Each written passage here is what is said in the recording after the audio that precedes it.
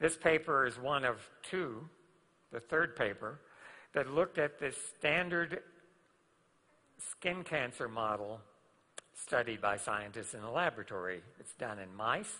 Cancer, fortunately, is a multi-step process. If cancer resulted from a single mutation, we would probably all be dead long ago from cancer. So cancer takes a series of mutations in a specific set of genes to cause your cells to lose control. They lose the constraints. It's actually easy for a cell to eat food and divide. The hard part is for your body to keep your cells from doing that day in and day out. Many of us in this room don't weigh any more than we weighed a year ago, even though we've eaten a ton of food in the interim. And that's a good thing, because if every cell in your body had unrestricted ability to divide and divide and divide, we would all fill this auditorium individually. So it's much more difficult to keep your cells in control than to let them just proliferate ad nauseum. And so cancer happens when those constraints are broken, when your genes can no longer keep a cell from dividing and dividing and dividing.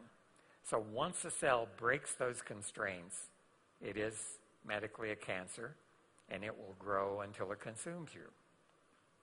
This paper concluded overall, the induction of antioxidant enzymes by Protandim may serve as a practical and potent approach for cancer prevention.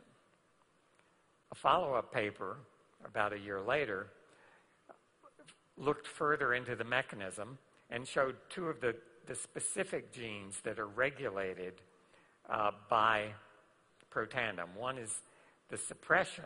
Protandim, some genes are turned down, and P53 is one of them. And manganese SOD, that's a mitochondrial SOD, was induced, is turned up.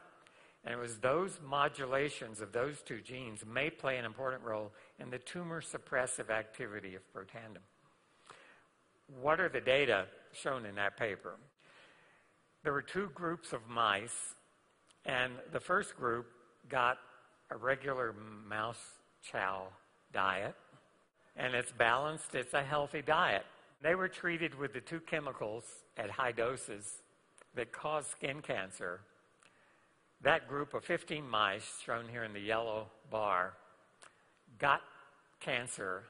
100% of them, all 15 mice, developed cancers. Many of them developed, probably all of them developed more than one. The number of cancers per mouse, 6.3.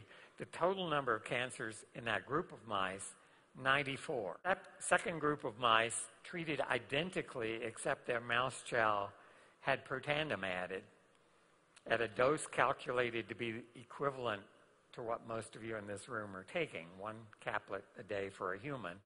And look at the second group, 15 mice. This time, a third of them developed no tumors at all. And if you look at the total number of tumors in this group compared to the other, it's 57% lower, only 40 as opposed to 94. So the cancer incidence was reduced by 33%. The multiplicity, the number of individual cancers, reduced by 57%. This was a remarkable study described in these two papers.